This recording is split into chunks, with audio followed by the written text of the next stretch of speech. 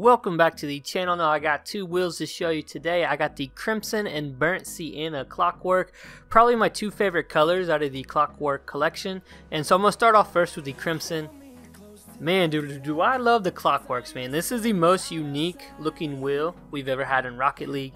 The attention to detail on these wheels is just crazy. It's just crazy. I mean, you got your second hand, you got your minute hand, and you got your hour hand. All the hands move. They all move. Now the hour hand is not very accurate, and I think it moves too fast, you know, than the minute hand would. But still, I mean, it definitely resembles a real life clock. And I mean, a lot of people do knock on it, saying, you know, oh, it's too transparent in that middle. But really, though, like that makes this wheel awesome because it represents, you know, a glass. It definitely represents the glass, the way it kind of glows off it. And so I do love these wheels, man.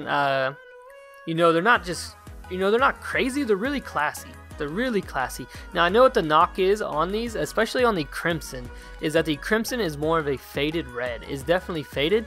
But you know, that's why I like them actually. That's definitely why I like it, because you don't get this color with any wheel. I don't think any wheel kind of gives off this color, and so it's definitely unique, and I think it's pretty cool, man. It's pretty cool. So you know, I get bored a lot, you know, with the same, you know, looking wheels all the time, and this is something that, you know, I'm digging right now. I'm definitely digging the Clockworks. Now we're gonna move on here to the Burnt Sienna Clockwork, guys. This is straight gold. I'm talking gold, man. This is crazy, man. This is crazy. I was able to pick these wheels up extremely cheap. You know why? Because it's Burnt Sienna. Just like in real life, we got these stereotypes. You got a negative stereotype towards Burnt Sienna.